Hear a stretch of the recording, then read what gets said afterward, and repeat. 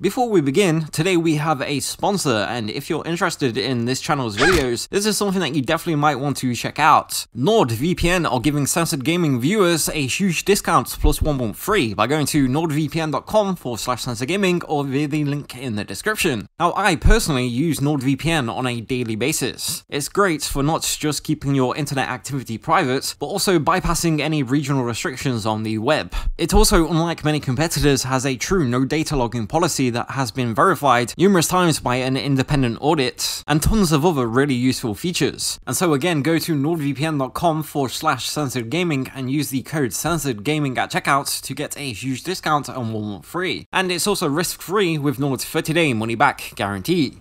Have you ever wondered what a completely inoffensive, truly politically correct video game would look like? Well, once upon a time there was a video game created that set out to achieve this very thing, created by none other, and quite fittingly, the famous comedic magician duo Penn and Teller. Is that your card, John? The two of spades?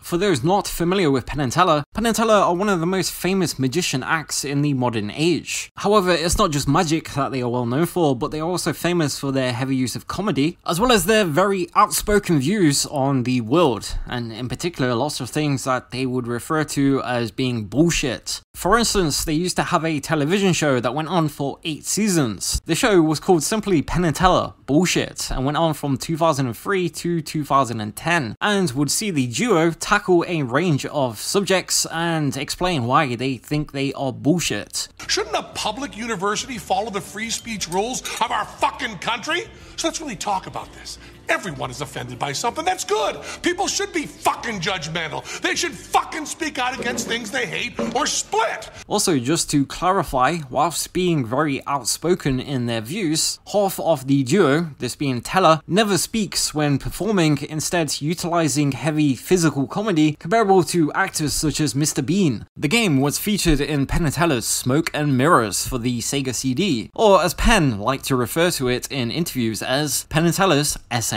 Penn and Teller's Smoke and Mirrors is a game that only they could come up with, largely being a collection of different minigames which were designed to play cruel tricks on your friends. I am Mofo, the psychic gorilla. As well as an adventure platform game starring none other than Penn and Teller themselves. The game also features many funny video clips of the duo, with them introducing the games and in cutscenes. Get him, get him. Come on, go. Pound that sucker. Yeah, chest move. Finish him. Death move, death move, death move, death move, death move, death move. Kill him! Kill him! Kill him! Kill him! The winner and still champion! I will be back to kill again. It's clear that a lot of time and effort went into this game. However, unfortunately, the publishers, Absolute Entertainment, ended up going out of business right before the game was scheduled to be released. This meant that Smoke and Mirrors had to be placed on indefinite hold, and it was ultimately never released officially. And according to Teller, by the time the game was finished, the Sega CD format was pretty much dead, and so they were unable to find anybody interested in acquiring the game. Despite this, however, review copies had already been sent out to journalists and reviews published in magazines, and the game was achieving some pretty decent reviews. And due to these review copies being sent out, this led to, in 2005, a journalist who kept his review copy sent his copy over to the website Lost Levels, which is dedicated to unreleased video games, which then led to it being released on the internet, and since then it's gone on to become a big cult hit. The part of the game that this video will be focusing on, however, is Desert Bus,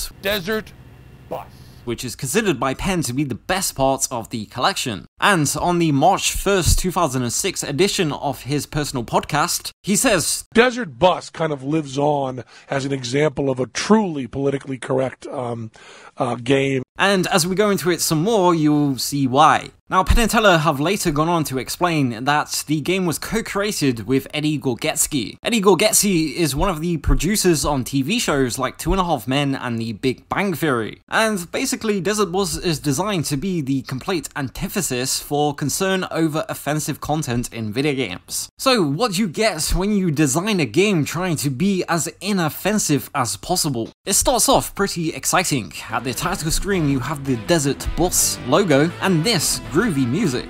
You then clock into your shift as a bus driver, where it tells you that you'll be driving from Arizona all the way to Las Vegas. But then when you press the stop button, the music suddenly disappears and you're left in the seat of the bus. And the energy and momentum quickly evaporates, and things take a drastically different direction than what you may have been expecting. This isn't some kind of cool road trip all the way to Vegas. Instead, it is a grueling reflection of the realities of real life, which is something that getting away from is something that many people would say is one of the reasons why they play video games in the first place, just like any other form of media. But yes, Desert Bus is a long 360 miles trip to Las Vegas. It isn't exciting and it isn't pretty. You can travel at the max speed of 45 miles per hour. And if you do the math and calculate 360 miles, that results in a 8-hour journey. And what this game is a 8-hour journey. It takes 8 hours to drive from Arizona to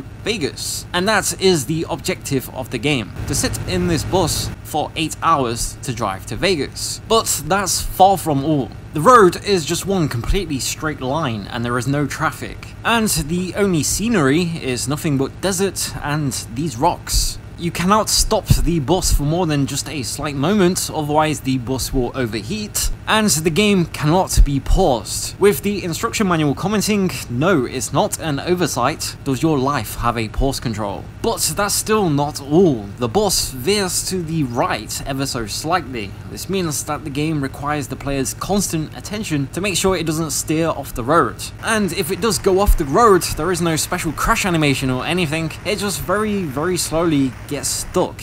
Then what happens is you will get towed back to the start of the game in real time. So if you've been driving for 3, 4, 5 hours, it's going to take 3, 4, 5 hours for you to get towed back to the start of the game. Yes, this is the game that Penn Teller envisioned to be as inoffensive as possible and to critique moral panics and the notion that games should be inoffensive. Penn and Teller are no strangers to calling out concern over video game content. In the TV show mentioned earlier, Penn and Teller Bullshit, in Season 7, Episode 3, the entire episode was about video games and the idea that video games lead to real-life violence. This is boring. What we need is a gun. Yeah, that's more like it. Video games without big fucking guns are bullshit! And then in 2012, Penn appeared on the Wendy Williams show. In the show, Penn adamantly defended video games and reminded people that research has consistently shown there is no link between video games and real-life violence. Also, in case you were wondering what happens if you actually manage to drive 8 hours to Vegas in Desert Bus, nowadays people have uploaded footage of them playing Desert Bus for 8 hours, and all that happens is that out of nowhere the screen fades to black and then you get 1 point. 1 point, and then the game asks you if you want to do overtime, which then starts the whole process all over again. Also, there's one other thing that happens during the 8-hour journey, and this is that after around 5 hours of playing, a fly will splat into the window, and then you're left with the remains of the fly on the screen for the rest of the journey. Desert Bus has actually gone on to achieve some great things, however. Ever since 2007, there's been an annual charity event called Desert Bus for Hope. This has seen the game being live streamed for the charity Child's Play and has raised more than $6 million. This has also seen the game being re-released for Google Play and iOS, with all proceeds going to the Child's Play charity. What are your thoughts on Desert Bus? As always, let us know your thoughts in the comments below, and a big thanks once again to our faithful sponsors at NordVPN. Until next time, thank you for watching.